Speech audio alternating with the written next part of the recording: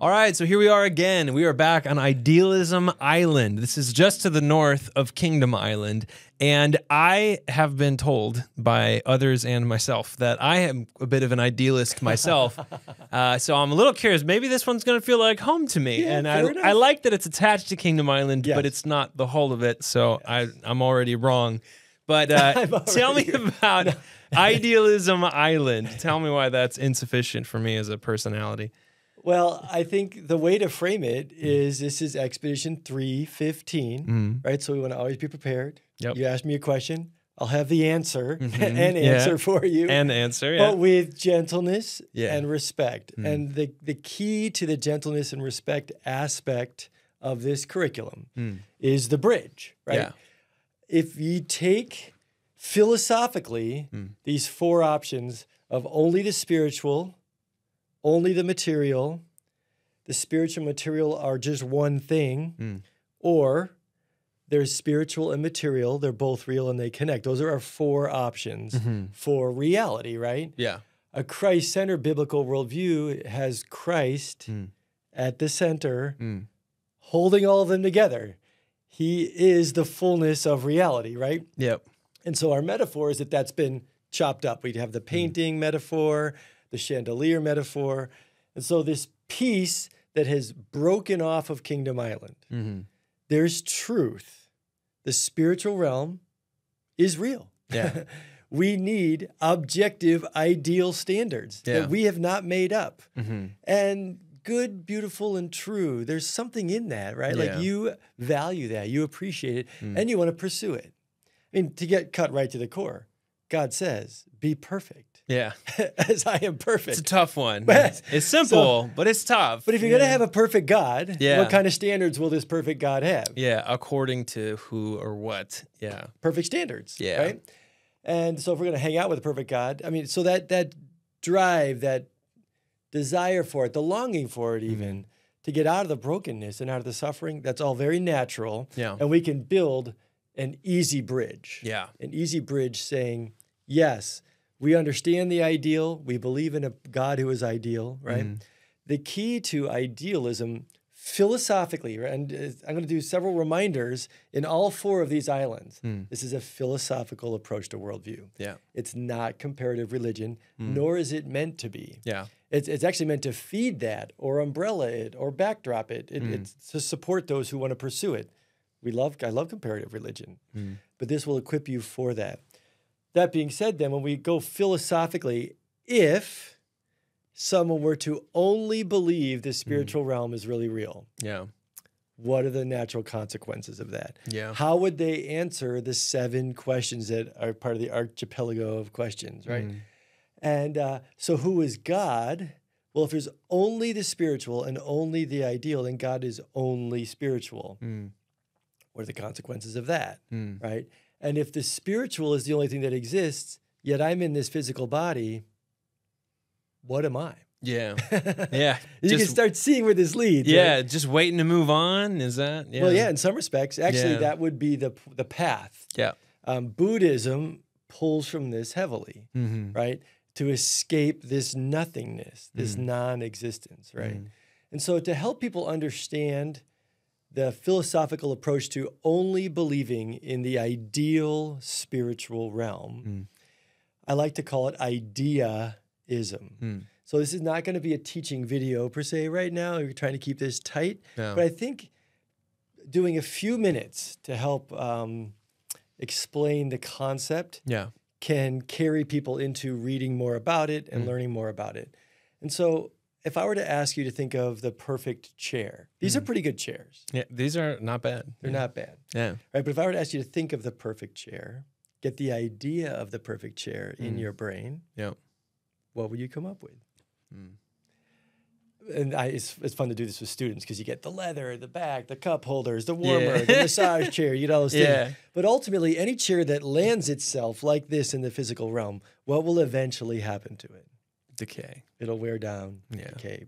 And is this perfect? I mean, no flaws? Yeah. Is this the exact chair? You couldn't think of a better chair than this one? And so how far do you go with that, right? Yeah. Interestingly, we could all think of the idea of a perfect chair. But once we try to make it, all the chair companies, Yeah. once they bring it down into the physical realm, we lose something. The longevity, the fit, etc. Yeah. Interestingly, if we were to get rid of all the chairs on planet Earth, what still does remain? The ideal image of the chair in our minds. Yeah, and where is that? Is it Yeah. in our mind physically? And this is where the idealists, philosophically speaking, are going to say, no, that's in the spiritual realm. Yeah. This harkens to Plato for sure, right? But the good, the beautiful, and the true Yeah. is good, is beautiful, and is true, and will last forever because it is those things and it won't change. Right? Yeah. So that perfect chair exists out there in Yeah. that ideal realm. Kind of an untarnished purity because it is not exposed to the imperfections or the decay of Earth. Exactly. Yeah. Okay. And so you can see then, philosophically, if this was your view of the world, well, then what do you do with the material realm? First off, it doesn't exist. Yeah. And you're like, well, wait, how? Yeah. Well, think of great-great-great-great-great-great-great-grandpa. Where is he? Yeah. All we are is dust in the wind, you know. Right, but like gone. But the idea of great-great-great-great-grandpa exists, right? Yeah. There's plenty to learn there, but I just think that concept, that's what we're striving for, is right action, as the Buddhist would say. So thinking perfect thoughts, having perfect behavior, all those things, we're doing the best we can down here, but none of us get it right. Yeah. So we are the image, the shadow, the replica of that perfect ideal standard that exists only out there in the spiritual realm. Yeah. I'll bring it home, you know, to a focal point. You don't have to close your eyes, but if you were to close your eyes. I will. Yeah, and think of the perfect being. You could even say human being, but the perfect human being. I'll give you a second. Everybody out there. Okay. You can open your eyes. Yep. You're welcome to describe this being. It's my wife. There you go. I think that's the only Nice. right answer. Well I'm allowed played. to get. Well played. And we can even work that in right now. I By think the any way, other answer, I'm she in is trouble. awesome. Yeah, That's that's great. true. That's true. But you know, people will say Jesus, which is Yeah. like, okay. Yeah. And that explains that. But of the thousands of people I've walked this through across the world, in my classrooms, in seminars, and you didn't even do it right here. Did you think of yourself as you were sitting right here? Yeah. No, you didn't, right? Because you know you're not what? Perfect. But can we think of that ideal? Now, you becoming your wife, well, you know, that, we're not going to go there. But the irony is she would say, no, it's not me either. And it was kind of a joke, but not really. But yeah, I get you. Like, the perfect being, we've all will admit, is not us. Yeah. So then what's our job? The perfect being will exist forever. Yeah. We'll think perfect thoughts, have perfect action, you know, Yeah. perfect, if embodied, perfect body. But ironically, bodies fall apart, at least the kind that we know. Yeah. Right? So it's got to be something out there that's spiritual. This is why Buddhists will say that nirvana, you can't give nirvana a hug. Yeah. Nirvana doesn't talk back when you pray. Yeah. Nirvana is a state of being, Yeah. a state of consciousness and awareness. And it's a perfect state of that. Well, since I am not perfect, you are not perfect, if we want to live forever, what do we need to do? Become that which will last forever. Yeah. That means you got to escape this. I got to escape this into that. Yeah. That's idealism. So you can see where Hinduism pulls from this, but particularly hardcore Buddhism. Yeah. And anybody who's striving for perfection, per se, right? That perfect painting, the perfect dance, the perfect violin. We have that standard. We have the idea. We're trying to strive for it. Now, we can see when we look at this, that now, all of a sudden, when we do the chandelier concept, lights on, lights off, is there good in having an objective standard for perfection? Well, yeah. Sure. Right? Yeah. If we can access it. Is there good to, have an understanding, even if it's flawed, of the good, the beautiful, and the true. Yeah. So like your initial statement of, I want that, I see it, that's natural. Yeah. If that is the only thing that exists, and like a shadow, when we move, the shadow is gone. If we are just shadows of that and we stop existing when we die, what happens to the material realm? That's a big question. Yeah. So the natural consequences of only believing in the spiritual negates everything that's happening here. It negates the coffee. Yeah. Negates our bodies. Negates human interaction. Yeah. Right. And if it doesn't matter at all, then why does it exist at all? Yeah. Well, if you push it to the extreme, does it? Yeah. Right. It doesn't even exist. Yeah. And so now we're getting into stuff with, extreme Buddhism where life is an illusion. Yeah. Right? Yeah. And we grasp on things that are going to change or break or let us down or disappoint us, especially humans. Yeah. Right? And so you can see how people who would take this to an extreme, how that would directly affect their lives.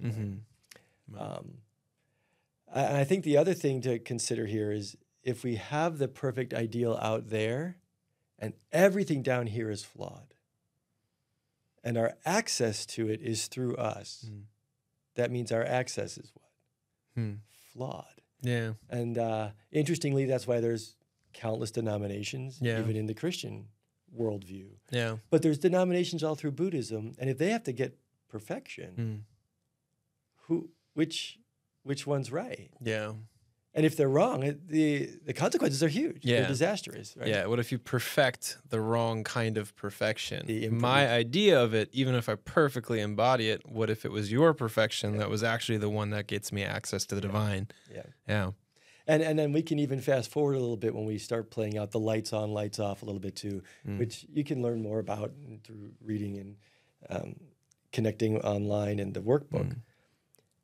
But a simple statement in a conversation that I had with a Buddhist was they were wondering why I wouldn't want to strive for perfection. And I had to, acknowledge, well, I know I'm not perfect. And he actually said, none of us are perfect. That's the whole point. We've got to strive for it. Yeah. I said, well, if the goal is perfection, in order for me to perfectly achieve perfection, I would need to be perfect in order to do it perfectly. And I know I'm not perfect. Yeah. Which means I actually can't perfectly do it. And there was an awkward pause. Yeah. Because it falls apart. Yeah. And so the light on, the bridge is, yes, spiritual realm really real. Yeah. It's perfect. It's ideal. It's beautiful. We think of heaven as being a perfect place. Yeah. Right? But when we negate down here, when we don't have a means to become perfect because we are imperfect, it gets really complex. You can see in Buddhism people striving and striving and striving for perfection. I can't even say it perfectly. Yeah. Good luck. We'll even add in a little bit of religion here. If you have to strive for it and you don't make it and then you cease to exist, can you see why the religions that pull from this have come up with reincarnation? It gives you another what? Another chance. Another chance. Yeah. And another chance. And another chance. Till you're finally perfect. Yeah. Wow. And then here's another catch on this with the lights off aspect of it. Are you perfect right now? No. Am I perfect right now? So that which is perfect is not me. Yeah. So in order for me to become that, I have to let go of who? Myself. So you don't exist as perfection right now and will cease to exist if you don't make it.